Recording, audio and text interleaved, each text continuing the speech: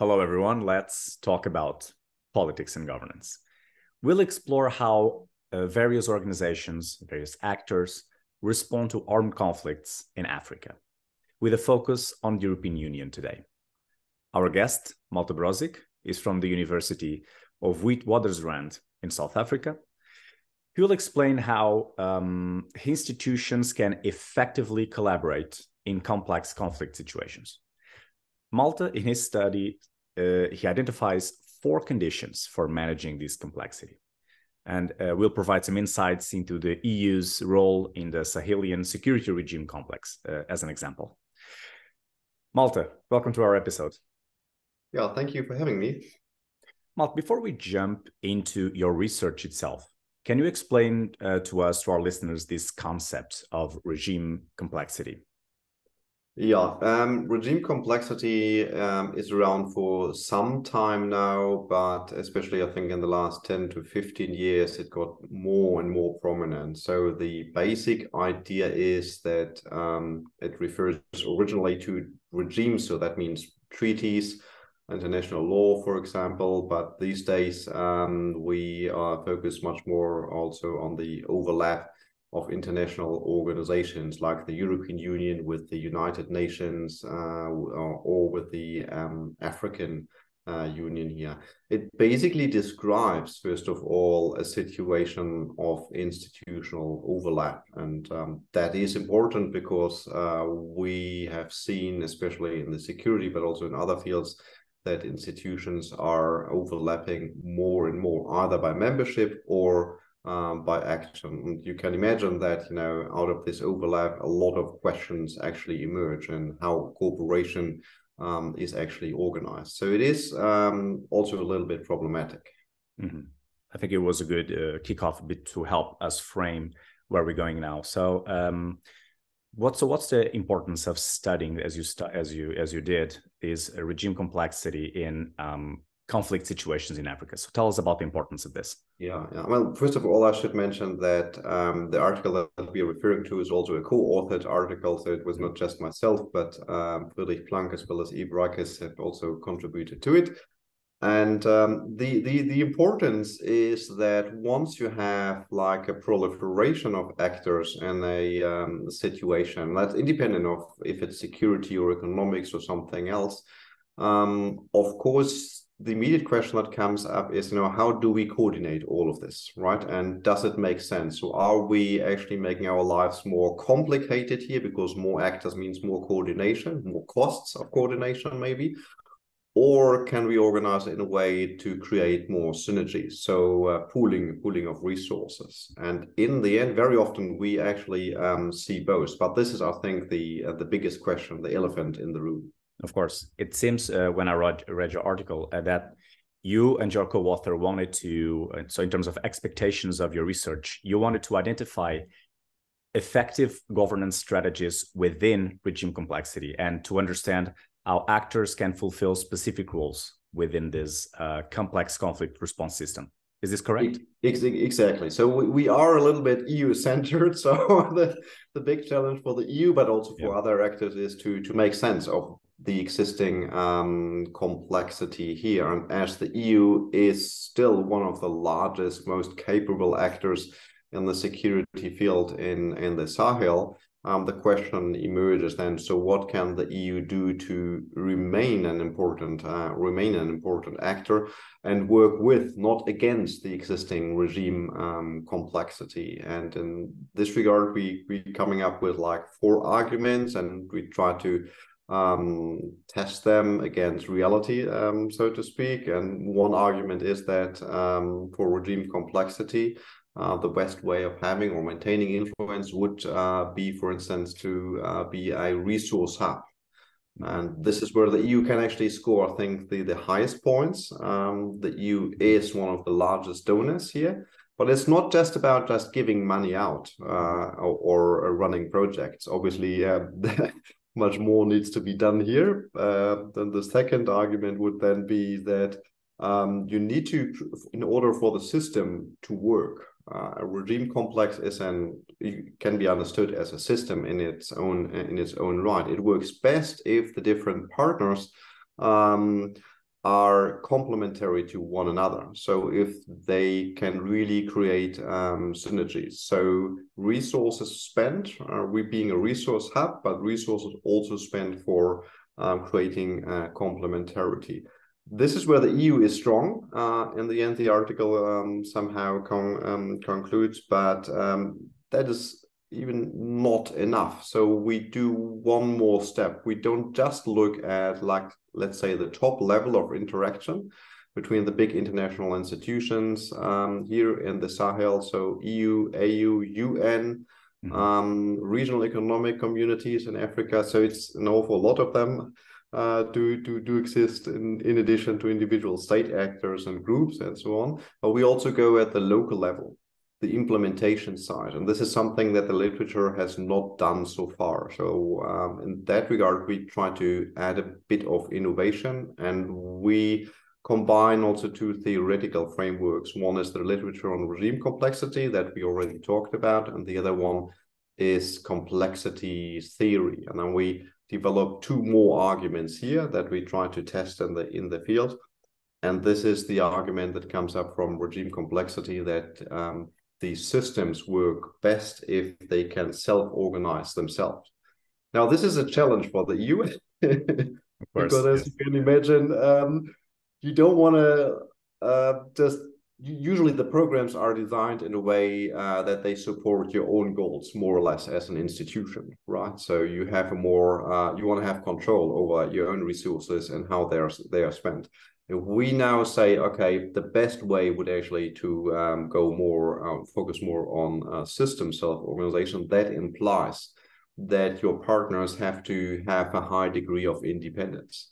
And that is a bit problematic, I think, from the EU's perspective, but we would argue that is extremely helpful for the system as such to work. And then the last argument of the four would be adaptive peace building. So we are focusing on the Sahel. By the way, this is an enormously large field here, so we can only take a little piece of it and explore it. The argument of adaptive peace building is also important because it first links back to complexity theory and basically says that, you know, there is not, let's say, the magic bullet that you can fire at the conflict and then it's over.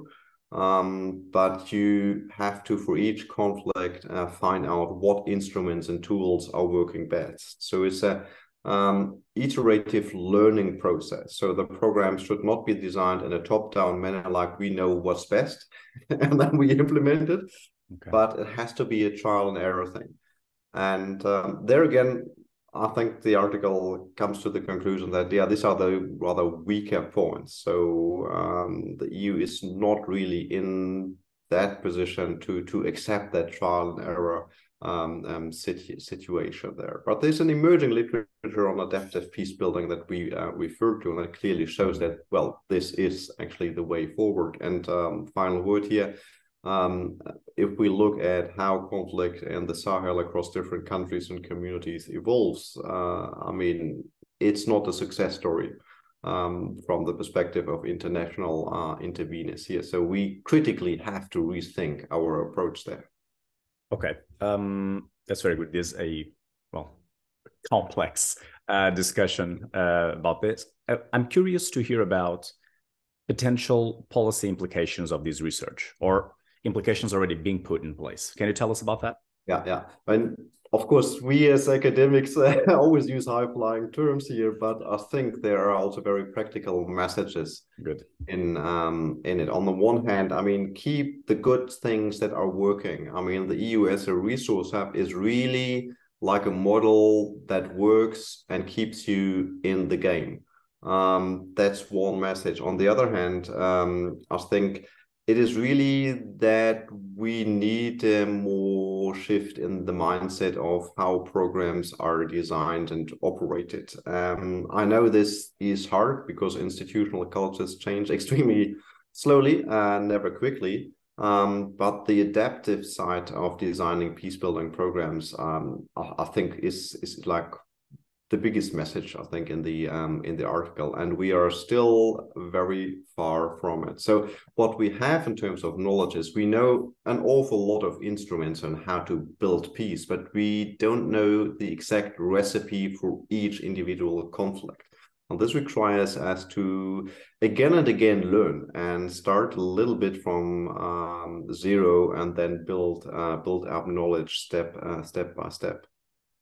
So that would be, I think, our maybe practical message here. Okay, and I'm assuming from all the findings that you had, and now there's policy implications, that there's still a lot to find. So let's look ahead at the future.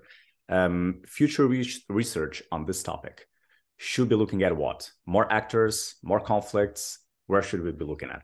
I think, and I start from the perspective of the current events, very recent events, with, for example, France opting out, the peacekeeping operation of the UN also drawing down.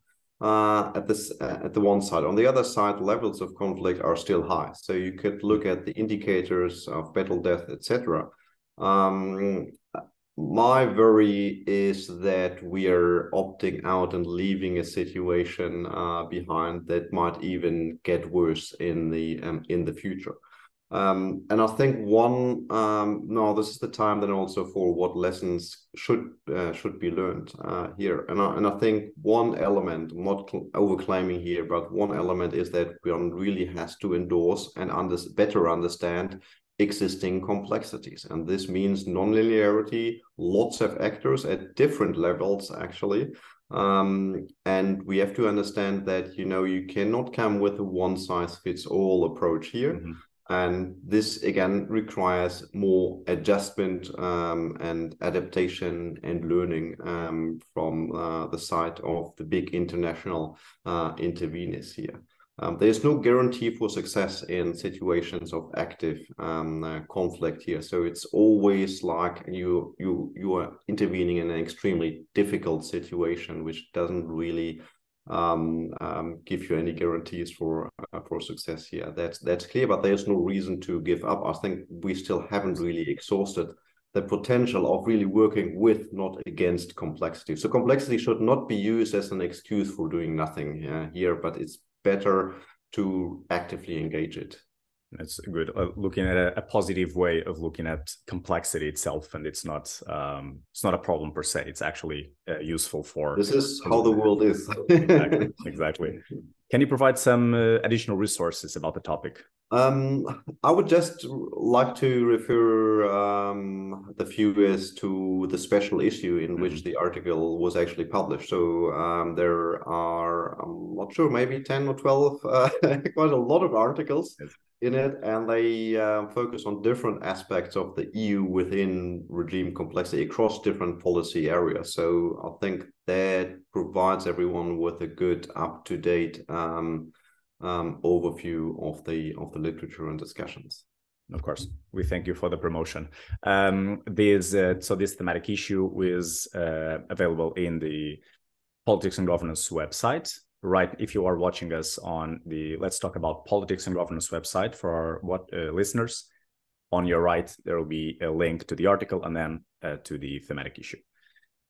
Malte, this is a complex conversation in every sense, so let's narrow it down. Let's go to the punchline. If there is anything you want our audience to remember about this talk, what would it be?